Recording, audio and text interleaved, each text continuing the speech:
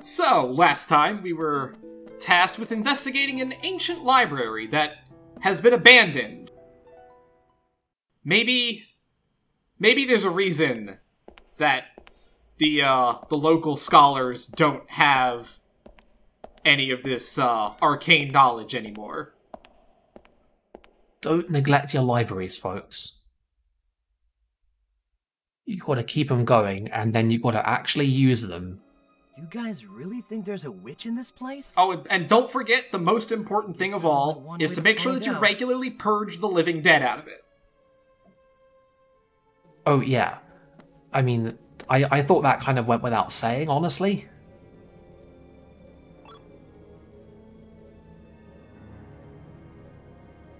Yeah, who comes to a library to read books?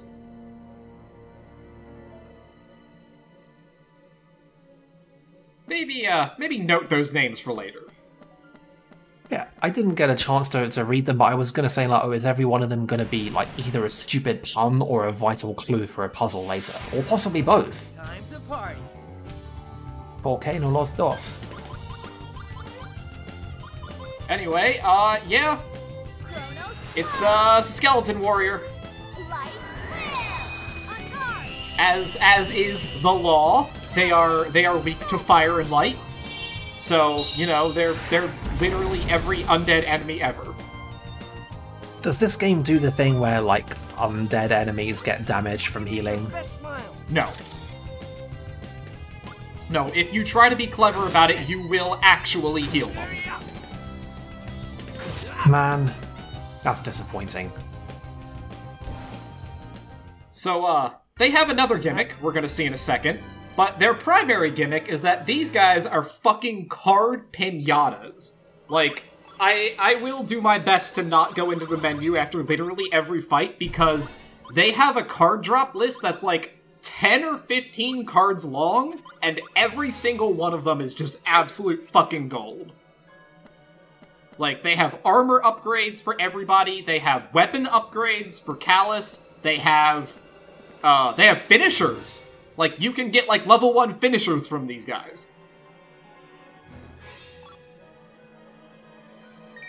I mean, I guess it makes sense that you'd find a lot of valuable paper in a library.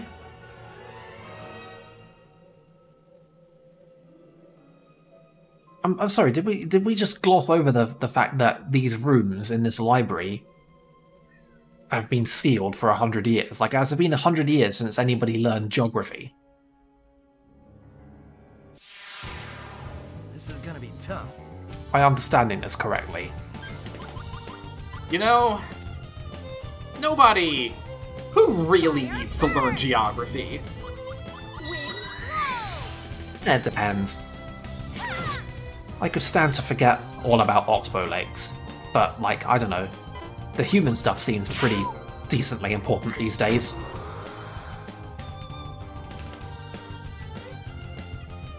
Shout outs to everybody's boring geography teacher. We all know you had one.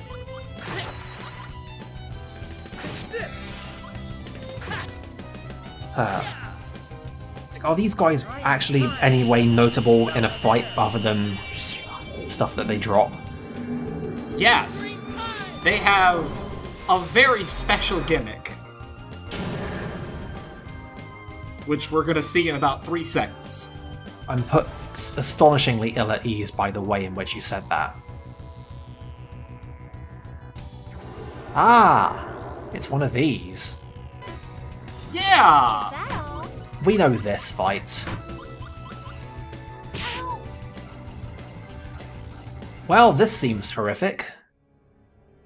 So yeah, so you can imagine every single fight with these guys going pretty much exactly like that. Fun times. Anyway, it's this puzzle. We all know this puzzle, right? Anyway, that's a darkness finisher for Liud. We are, not going to use that in a dungeon filled with a bunch of undead enemies for obvious reasons. I'm actually shocked that the game let you walk through that bit. Like, I thought it was going to make you do something like that. Anyway, I guess we're not going to have much need for the philosophy key. We can just throw that one away.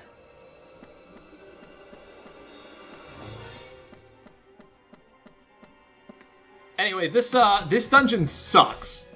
Like I said, as we'll come across the main thrust of it pretty soon here. But yeah, no, this is the first like capital D dungeon in the game, and it like when I did a dry run of it, it took like almost 2 hours to finish. Yeesh. Oh, okay. I'm actually completely astonished that that happened. I thought we were going to have to like push it to like some particular place, and then we'd have to find the one place that lets us climb up, and then we'd have to jump across all the tops of the bookshelves. Oh, don't worry, that one's coming. Oh, okay, good. Like, otherwise I'd have had to report a violation.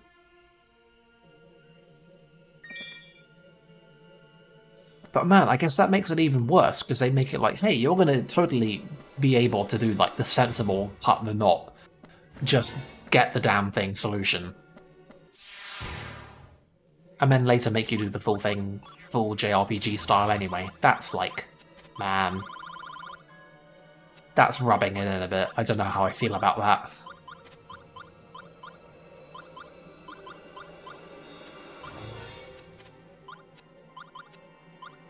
But yeah, so, I mean, just so far in this dungeon, we got a fire armor upgrade, a water armor upgrade, we got another finisher for Callus, we got a new weapon for Gabari, and I think we got we got an extra light sword for him too, so... Neat. Yeah, like I said, it takes a lot to not just be diving into the menu every 5 seconds, like, oh, this is good, I want this, and I want this.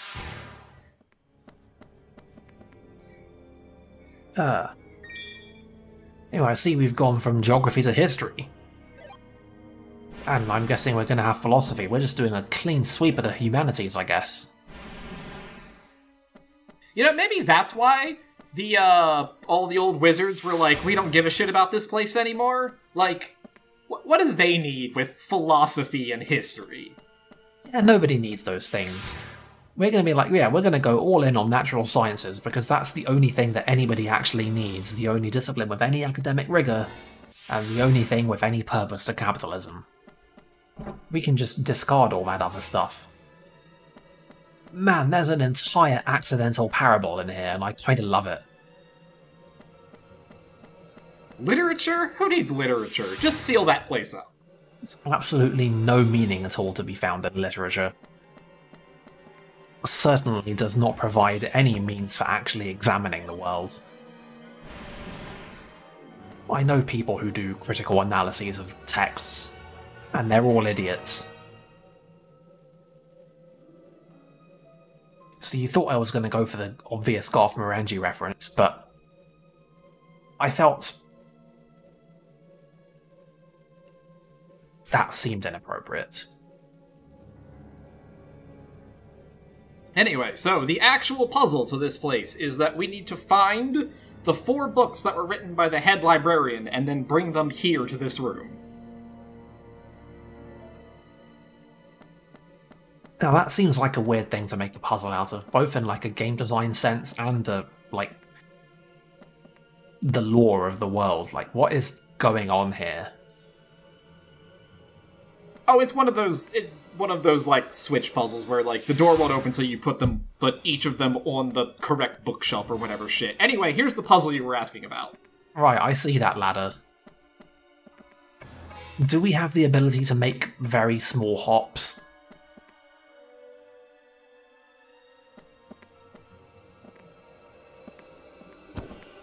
I guess so, but not onto the red one unless it's up against something? Did I understand that right? That's what Callus said. That, you know, that one, it's not quite stable, so, you know, he doesn't want to fall. I mean, 3 fucking quarters of it are backed up against other solid bookshelves. I don't know. I guess there haven't been any mechanics books in here, so we can't expect him to know that.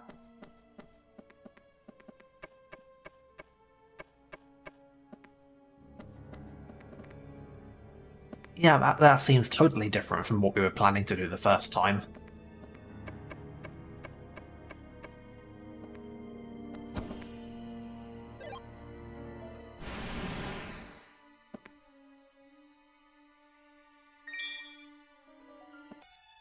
So, like, does anybody ever combine Magnuses with books? Like, is there like a book that, like, every page is a Magnus? Can you, like, distill the fundamental essence of things down into a book like you can into a card? Probably? Because, like, we have a Magnus of a photograph, so... Can you have a Magnus of a book? Like, would that just be fucked up or what? Like, Magnuses tend to have a whole visual thing going on, so can you distill things into words? Like, are we gonna end up being half missed on this stuff? I mean, we do have those secret recipe Magnus. So... Are we gonna learn the art? I mean, we're basically already finding the lost pages. This just seems like a logical progression. That's it. I want to see Tricrescendo and Cyan Worlds do a crossover.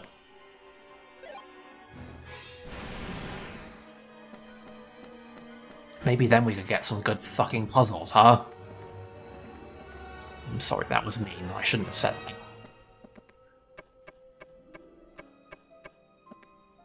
Are you telling me that these thrilling bookcase pushing puzzles aren't doing it for you?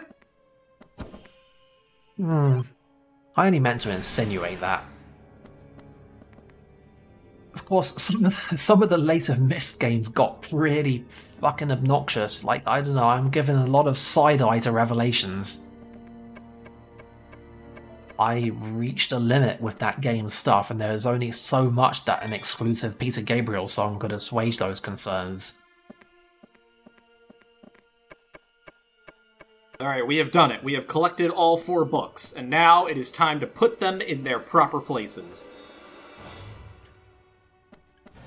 Like, have they all got, like, weird weights inside them that make the shelf register when the right book is in it, or is it just magic again? Nah, you just have to put it in the right section. You know, this one has all the philosophy books, so we put the philosophy book here and whatnot. Yeah, but how does that open a door? Like, I know this JRPGs, we can only examine this stuff in so much detail, but... Man... I feel very uncharitable towards this kind of stuff. So I am going to play the how the hell does it work card. Also, what... Yeah! So this is why this dungeon fucking sucks. Fire burn! So, you will notice that I only checked the ones that actually had the books, and this is why. Because about 80% of the other bookshelves have this. Ooh. Fighting a book in a JRPG, this never goes badly. I still have nightmares about Tantarian. That's neither here nor there, I guess. No. So there's actually 2 flavors of book enemies. We only got the green ones in this, but there's also a red one that can heal and do an attack buff. The red one can heal. Yeah, the green one puts you to sleep. Also, yeah, if we didn't mention it earlier, now that Callus is class 4, we get 10 seconds at the start of a round. Man, better make your mind up. And bear in mind, we still have 2 classes to go, because max level is 6. I mean, I'm holding out hope that they'll manage to get some fun stuff in exchange for giving up the last vestiges of your even theoretical thinking time. That was... And like, I can also like thoroughly respect that as a progression. Like, the whole notion of this stuff is that as you learn more of these things, it starts becoming more instinctive, even if you're still broadly using reason to figure stuff out. Because something I liked about The Witness is that it's an extremely cerebral, thinky game, but like its notional ultimate challenge isn't solving impossible puzzles, it's solving a bunch of very straightforward puzzles under time pressure. And it kind of flips the game, but it also completely works as like this final progression. Like the last thing that it makes you do is demonstrate that you've actually got some mastery over the concept and you can do it almost without thinking. And it works. I did not think that I would wind up comparing this game to The Witness, but there we fucking go. Didn't think I'd end up comparing it to Myst either, for that matter. So now that we're coming up on the boss, we're going to take a second and rejigger the party a little bit, because in a bit of a rude swerve, the upcoming boss is actually water-based. Well, it's water and Chronos, so you or fire and Chronos, so you want water and wind. Yeah, I would have thought that the boss would have been a book again, and then we would have had to burn it. I assume those books are weak to fire. They are. They are also, funnily enough, weak to time. Yeah. I'd have guessed water. Books aren't really that great at dealing with the elements, are they?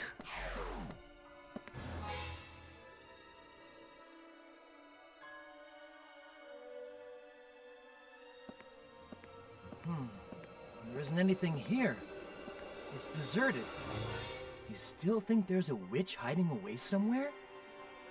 I don't know about the witch, but there's obviously a ghost of a librarian. Idiots.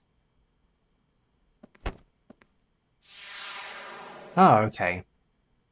Well, that resolved a hell of a lot quicker than I was expecting. Looks like you took the bait.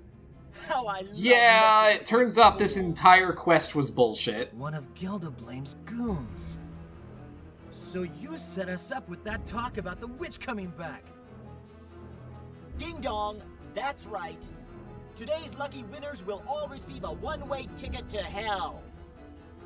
And I bet the door puzzle only worked because, like, he was just up there waiting for you to do the thing, and he just unlocked it I'll himself. finish up where they left off. That sounds about right. Giacomo and Amy. Your grandfather and kid brother have been asking for you down below. Don't make them wait, Callus. Time to take out the rubbish. Excuse me? Come on, even in Britain nobody uses rubbish in that kind of phrase. It's pretty much the only time any of us actually say trash. Like, at least say garbage. That could work. Come on, what the fuck is happening? I'm so specifically annoyed about this. Anyway, what's up? Well, this fight, I guess he has what you could appreciably call a gimmick. His main attack is a 3-hit Chronos combo, and then every couple turns he will cast an attack buff on himself, and then he'll do his usual 3-hit combo followed by a fire finisher. I am the light. Well, that sounds potentially troublesome, but kind of manageable.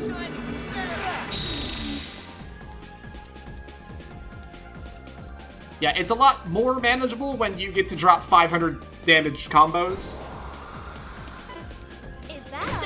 Oh well, I guess I was wrong about his gimmick being insufferable. But then I was also wrong about, well, I didn't actually call that we were going to fight him at any particular time, but when I said that, I was thinking, like, it was going to be way more hours into the game before we have to fight him. So, I guess I was wrong about that, even though I didn't actually say it.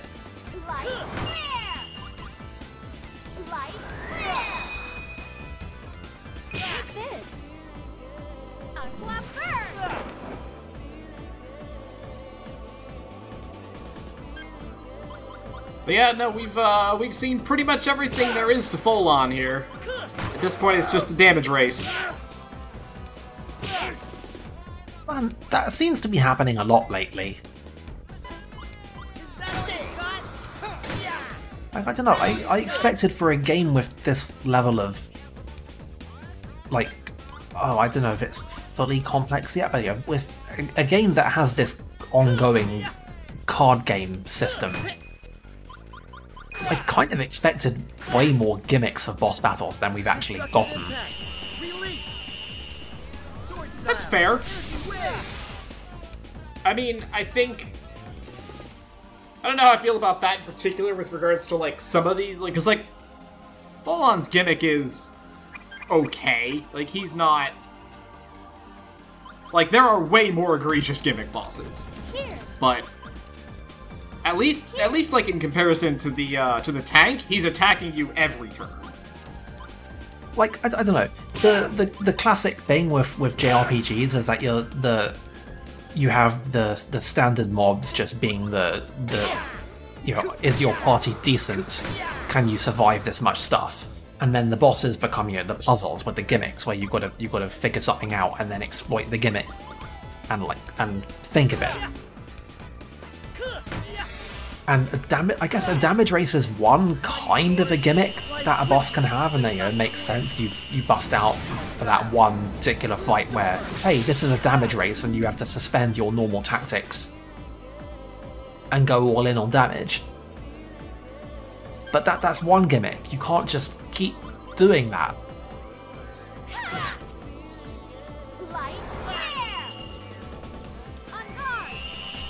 I mean, hell, Final Fantasy XIII managed to come up with more interesting battle gimmicks sometimes. So, I hope this game manages to bust out more stuff. We have a ways to go, so... I have faith in this card game bullshit.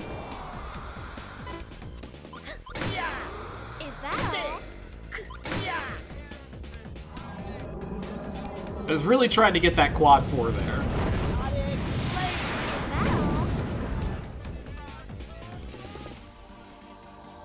Yeah. Yeah, I haven't seen a whole lot of that stuff paying off so far. I mean, I haven't been, I can't say that I've been totally attentive to stuff that's going on in combat, but it seems like we haven't, like, I haven't noticed any of the weird number stuff paying off. So, the thing with that is that it checks a lot of that stuff individually. So, like, you notice it a lot more the further in we get, because, like, with more cards, we have more options to work with. So, like, Callus being able to drop 5 cards a turn, like, if we were to do a full house, what you would end up getting would be, like, it would give you a 3-card bonus and a 2-card bonus at the same time. So that it lets you start breaking up your combos into more manageable chunks, so that you don't have to necessarily get that same amount in one go. So, like, I don't know if I've actually noticed it happening, but, like, does the game give you a lot of particularly unambiguous confirmation when you manage to pull this stuff off? Like when you put a combo together? Yeah. Like, there's a flash up of things like, hey, you got a combo, and, like, here's what you got from it. Like, it won't tell you, like, when you're setting it up and playing your cards, but, like I said, it's always listed in the actual, like, in the results screen. It'll very explicitly tell you, you got 2 pairs, you got a 2 and a 3, you got a 1 to 5 straight, whatever. I always like it when video games manage to give you the very explicit, like, here's what you just did, here's an obvious thing to make it, like, really apparent that it was good. Okay, yeah, I saw that. But, like, be open with the mechanics. Too shabby for mere humans.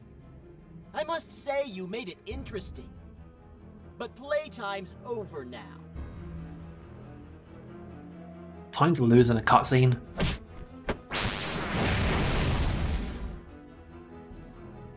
How'd you like that? It's the power of Malpertio. I mean, it didn't look all that impressive to me, to be honest. Malpertio? Yep. We're still working on it, though. This is nothing compared to the cursed god's true power once fully awakened. When that happens, we'll finally be able to shed these clumsy shells of ours. But you'd no longer be human. Lady, I think that ship has Are you afraid sailed. of change? If so, you should just give up and die. It's as simple as that. That's the way history goes. Anyway, enough chatting. Time to die. Ah, a Darwinist. Always love those.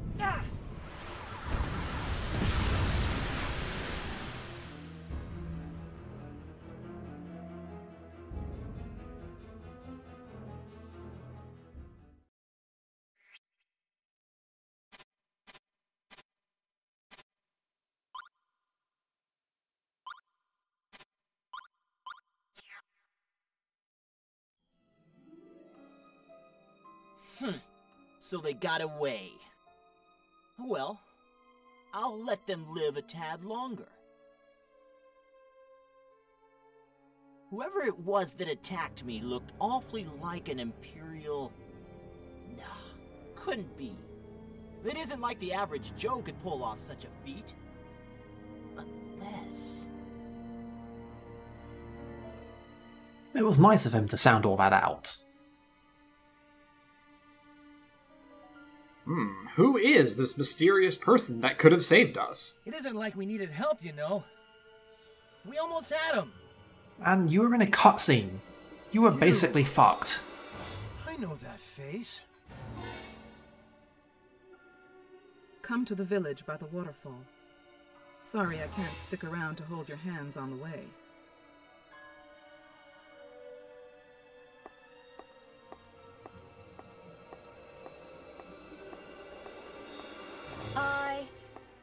Thank you for saving us. I want real badly to comment on her outfit, but like, it's kind of got my brain jammed. Everyone all right? I mean, I don't know what to say about it when Gibari's sitting right there. I'm fine. But with Gabari, we've already had all the discourse. Like, we've had 19 years of it since Final Fantasy X to discuss his I know. appearance. If you weren't okay, I'd probably be dead already. Got it all out of my system, you know? That guy back there? I don't care how much of Malpercio's power he packs. Next time I see him, I'll make him regret he ever met me. That lady, someone said she's a hunter, living in the mountains. Why did she help us? She countered that man's, Milan's attack with ease. Anyway, let's get moving. We gotta find this village of hers. We can't just follow her? She can't be that far away. I mean, she did tell us that she wasn't going to be able to hold our hand on the way there. Anyway, I guess, yeah, we've accomplished absolutely nothing. And I guess technically we did meet an entirely new person who immediately betrayed us. We just didn't realise that they were the same person at the time. Anyway, our reward for coming all the way to the back is this diary.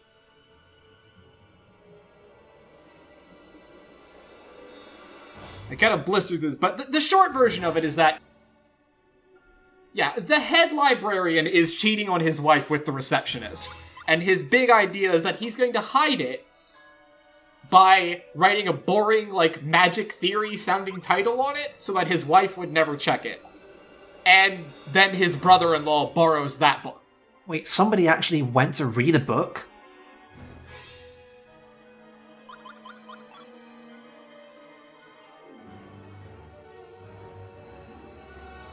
I got nothing.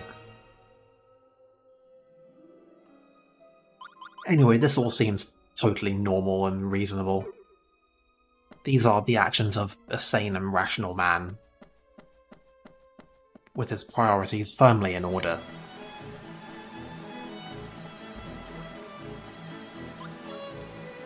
Anyway, now that we have accomplished nothing, we're gonna come back and pretty much just class everybody up and get ready for the next trek. Yeah, at least we got levels. It's like literally the only thing we got out of it. I mean, we also got a lot of very nice cards. Oh yeah, right, the skeletons. If you were so inclined to grind them, the books also drop level 2 spells of every element for Jella. Decent. I mean, I guess it's an RPG, they gotta expect you to grind this stuff once you realise that it's all there. Well, you probably also get more of them when you're not playing this again after the fact, like, oh, I already know where all the shit is, so I don't need to fight all these crap.